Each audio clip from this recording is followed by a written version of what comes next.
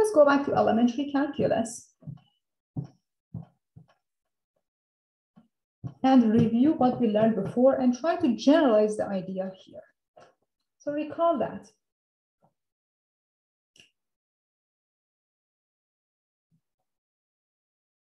In elementary calculus,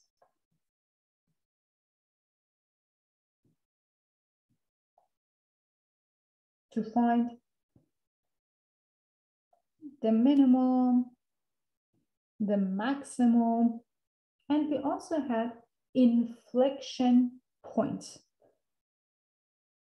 Inflection, where the function changes the concavity, we followed some steps. For example, if you have y equals to, let's say, x squared minus 4x, in step 1, we take the derivative of this function.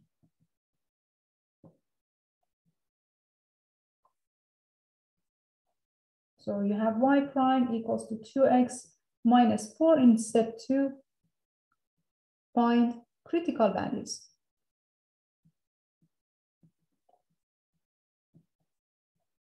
Well, to find critical values, you have 2 steps. You need to set the derivative equal to 0. Also, find the point or points where the derivative doesn't exist. Does not exist.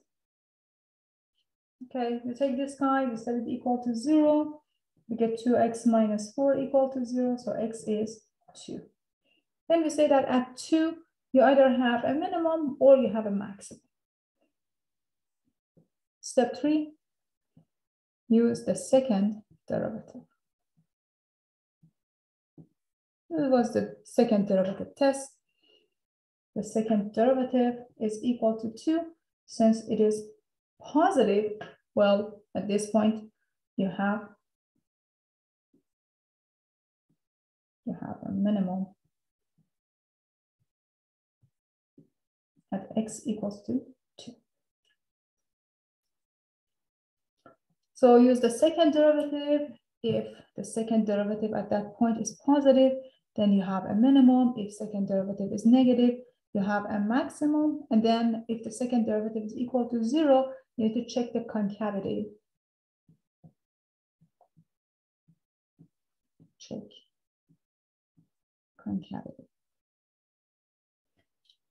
This is what we did in elementary calculus. Now, in 2 variable functions, we need to, of course, find the critical values and try to analyze them using the second derivative. But now we have the derivative with respect to x, and we have the derivative with respect to y. We're going to construct something that we call the Hessian, and then use that to analyze the behavior of the function.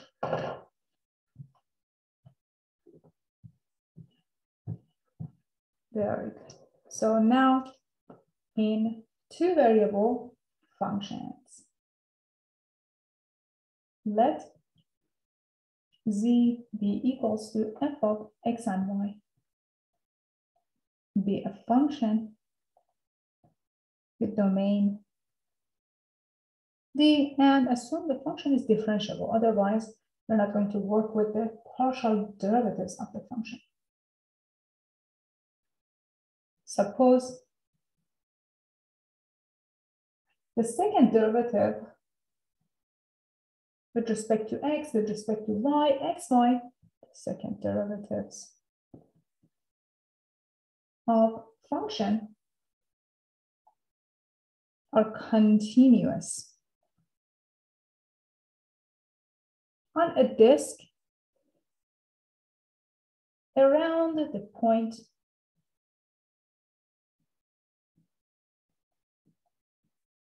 A and B. Okay. We find the critical values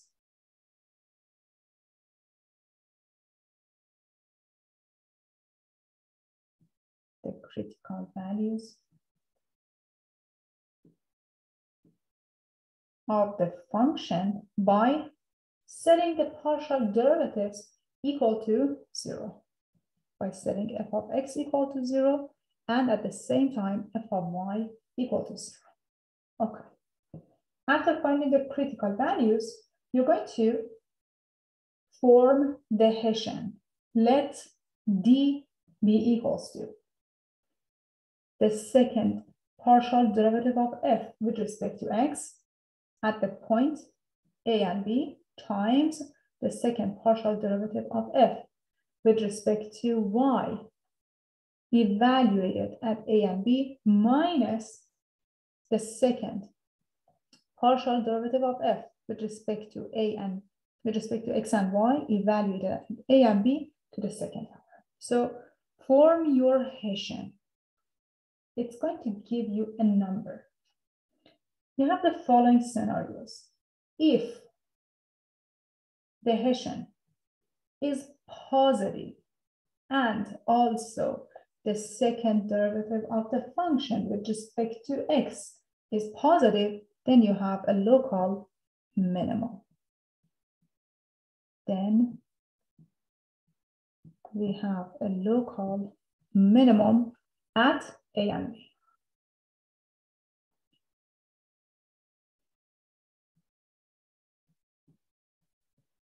A and b. The second scenario, after forming your Hessian, if the Hessian is positive, but the second derivative of function with respect to x at this point is negative, then we have a local maximum.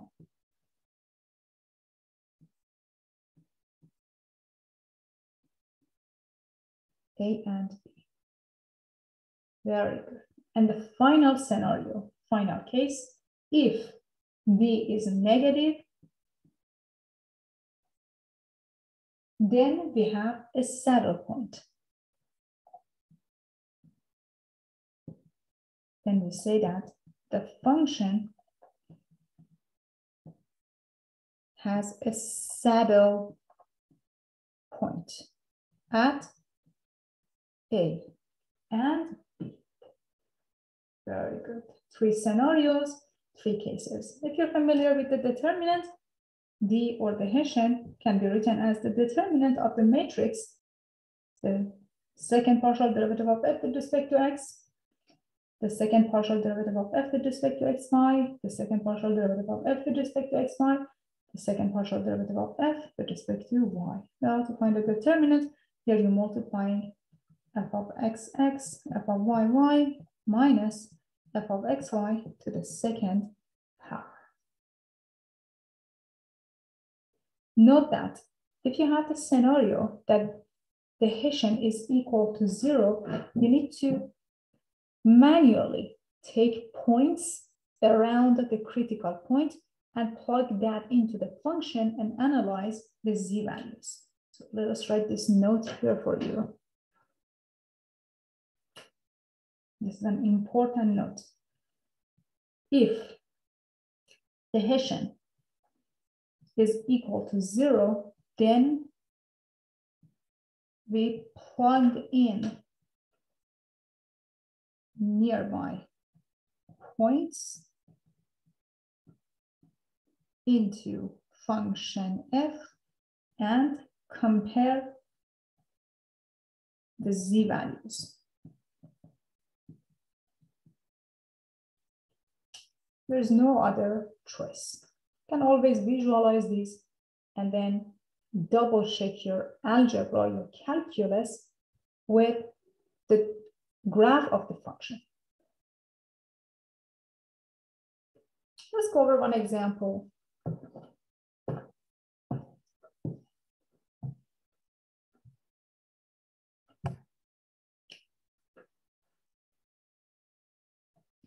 Our goal is to analyze the extreme values of the following function.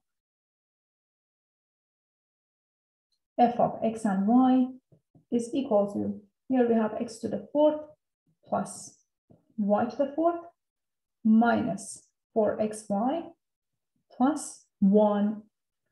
Very well. So here This function is in polynomial form. The domain is all the plane. And this is a nice function. It means that you're allowed to take the derivatives, the first derivative, the second derivative, and you can keep going. So first of all, we need to find the critical values. Critical values. Okay. What do we need? We need the partial derivative of the function with respect to x and with respect to y. Okay, here we go. We get 4x cubed minus 4y, 4y cubed minus 4x. We set these two equal to 0. Very well. We have x cubed minus y equal to 0. We have y cubed minus x equal to 0. Just divide both sides by 4 to simplify as much as we can. Then we can use substitution.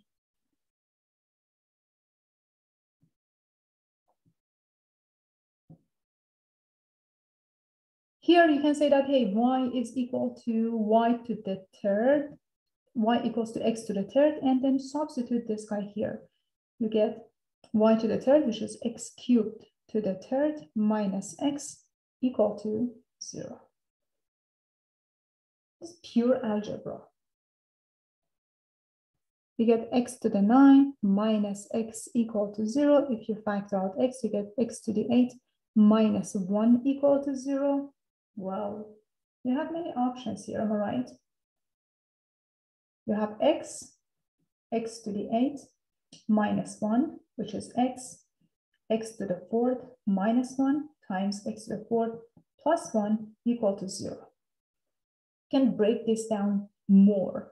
Here you have x squared minus 1, x squared plus 1, x to the 4th plus 1 equal to 0. So these two, they don't give you any real solution. You just set x equal to 0 and x squared minus 1 equal to 0. From this, x is 0, x is 1, and x is negative 1. Going back to algebra. So we have 3 critical points.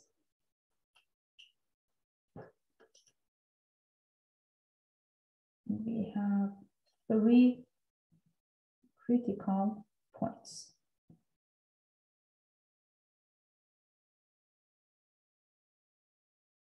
Very good. When x is equal to 0, what is my y? X is 0, y is 0. X is 1, y is 1.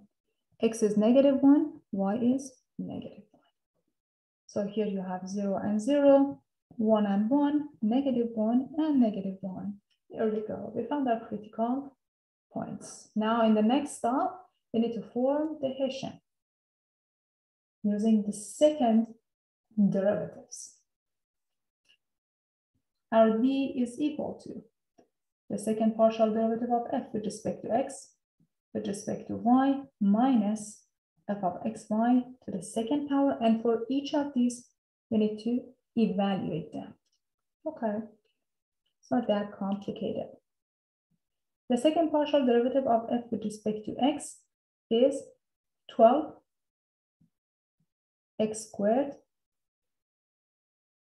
multiplied by the second partial derivative of f with respect to y, 12 y squared, minus f of xy. You can use the first one or the second one, it doesn't matter, it gives you the exact same answer. So if I take the partial derivative of the first with respect to y, it's going to give me negative 4 minus negative 4 to the second power.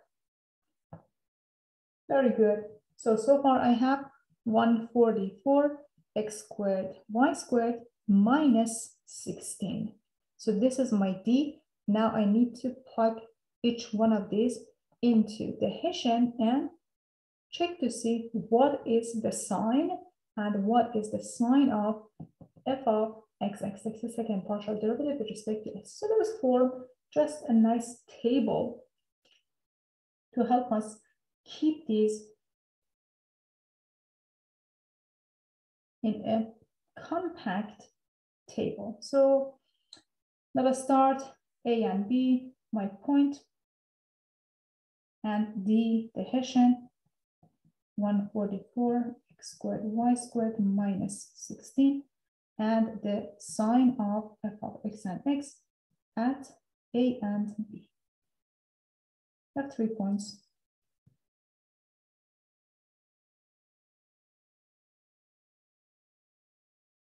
The very first point is 0 and 0, all right?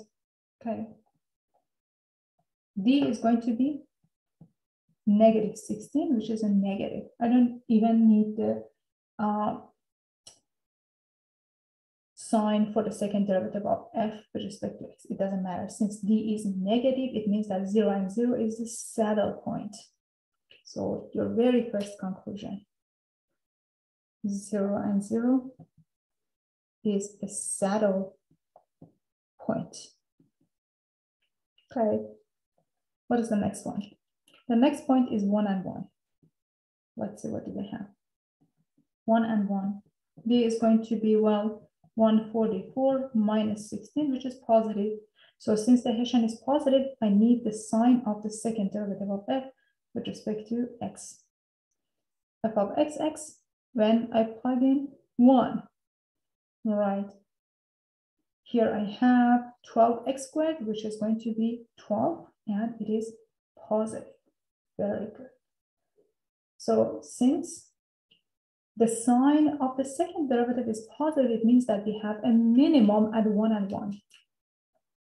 1 and 1 is a local minimum. And finally, the last point, negative 1 and negative 1. D, the Hessian, is going to be 144 minus 16, which is again positive. And if I plug in negative 1 here, I get 12 again, which is also positive. So what's the meaning of that? It means that this object has 2 local minimum. Negative 1 and negative 1 is a local minimum as well. So if the question says, okay, what are the actual local minimum? We need to plug those back into the original function. So at 1 and 1, the local mean is z equals to, here you have 1 plus 1 minus 4 plus 1, which is negative 1. At negative 1 and negative 1, local mean is z equals to, here you have 1 plus 1, and here you have negative 4 plus 1, which is negative 1 again.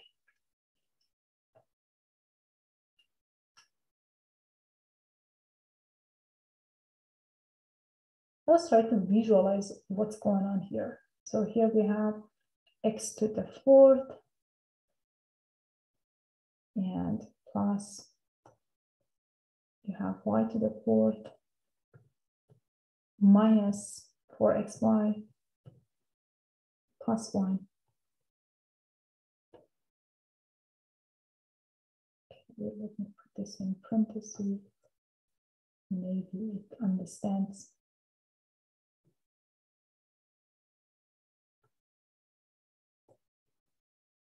Okay, perfect. This is how we visualize this surface. As you can see, here you have 2 minimum, and here in between, you have the saddle point. The function changes its concavity, if you want to say that, at this point. Concave down, then concave up, concave up. So this is going to be your saddle point. The Hessian is going to be negative at this point, which is 0 and 0, the origin.